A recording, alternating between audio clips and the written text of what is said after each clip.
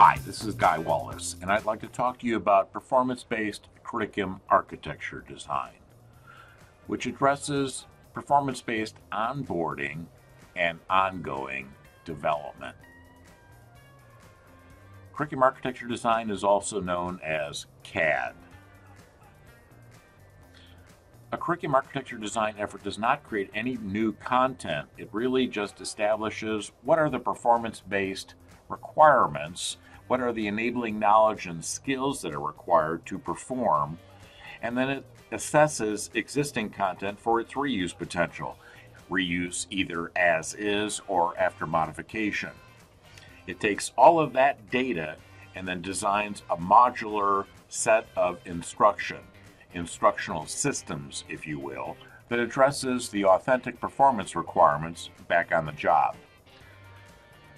A training and development path that's created as a result of the design phase then leads to a prioritization phase where executives, leaders of the enterprise determine what are the priorities given the gaps that exist. The development of a path, or paths in this case, enable leadership to visually see what training, instruction, exists already, as is, or needing modification. It presents the gaps in that total system of instruction for prioritization. Those gaps that aren't addressed are left to informal and social means for learning. There are 4 phases to a curriculum architecture design project as I've been using them since the early 80s. As a curriculum architecture design doesn't create any new content, it leads to my version of ADDIE, MCD, and IAD, which stands for Modular Curriculum Development and Instructional Activity Development. My approach to curriculum architecture design involves using a standard process with standard outputs, standard project teams, and this makes it all very predictable in terms of what is the time burden and what's the schedule for that time invested by all the parties involved in a curriculum architecture design effort. When I talk about instruction, I'm talking about job aids, and then communications, education, and training, because sometimes we only need to create an awareness or a knowledge versus skills development based on the target audience's prior knowledge. The training path organizes instructional content for onboarding, including organizational orientations, orientations to the performance itself, which I call areas of performance. Areas of performance are also known as major duties, key results areas, accomplishments, etc. The last part of onboarding for me is to address the immediate survival knowledge and skills that are required by the target audiences as they take the job. The training and development path then goes into ongoing development, intermediate knowledge and skills, if you will, advanced knowledge and skills, and then developmental knowledge and skills for the next probable job assignment of the target audience. In this case, the supervisor path leads to the zone manager path, in this example from back in 2003. In this path example, development was addressed in the 3000 series of modular content.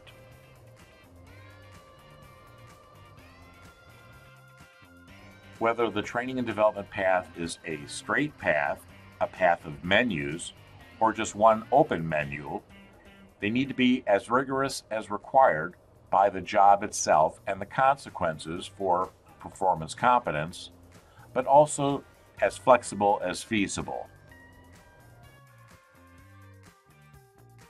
I've been using these 3 modes of instruction since 1982: group-paced, self-paced, and coached.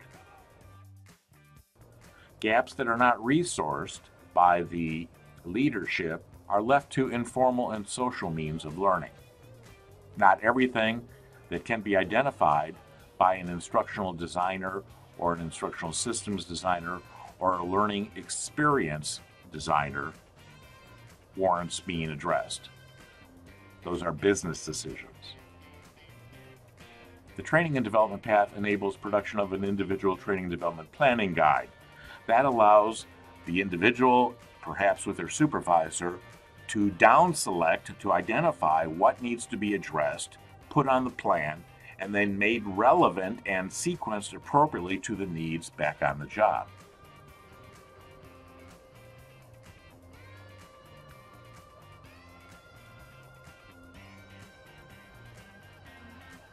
The path provides a visual for assessing the curriculum architecture. When the content exists, it's given a full red circle. When it partially exists and might require modification, it gets a half circle.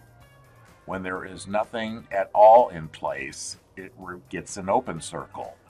This allows management to simply scan the path and read the titles and the deployment methods and the estimated lengths to make business decisions about what gaps to address. Important in the training and development path, as I've been doing them, is the analysis data. It's critical. Is it accurate? Is it complete? And is it appropriate? I capture this data in a performance model that articulates what are the outputs, what are the tasks, what are the various roles and responsibilities, and what are the current state gaps in performance from people who are not master performers. That leads to the systematic deriving of the enabling knowledge and skill. That key data then feeds the design of a training and development path. And when I design a training and development path, I'm most often working with master performers who can guide that design effort because they've been there, they've done that, and they typically know what's needed.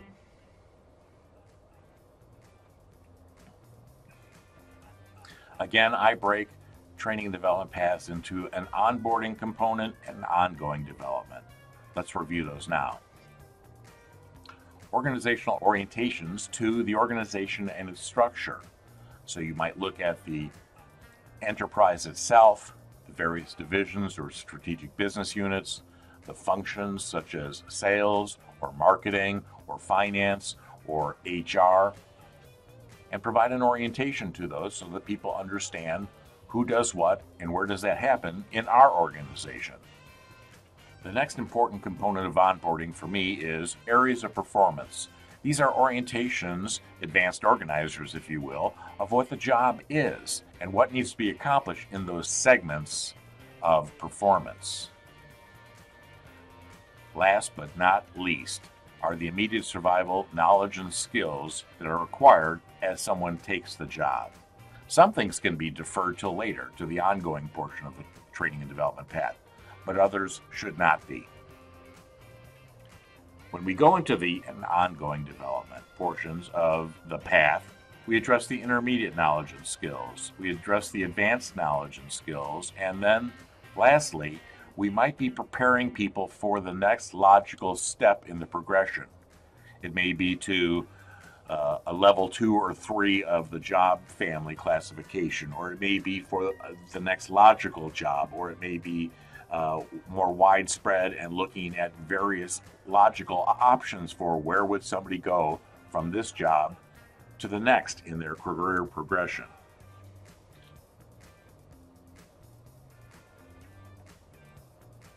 Again, a curriculum architecture design doesn't create any new content. That happens later, afterwards, in the MCD and IAD effort, modular curriculum development or instructional activity development. I've been doing this so long that my business partners and I published an article back in September 1984 in Training Magazine about curriculum architecture design.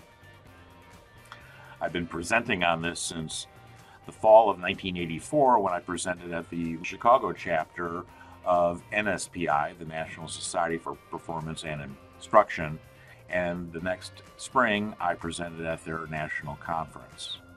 Curriculum architecture has always been about identifying the component modules of training or instruction, providing for flexible sequence path through the curriculum to meet the real needs of the target audience, and identify the estimated lengths, delivery methods, and development priorities, especially for the gap modules.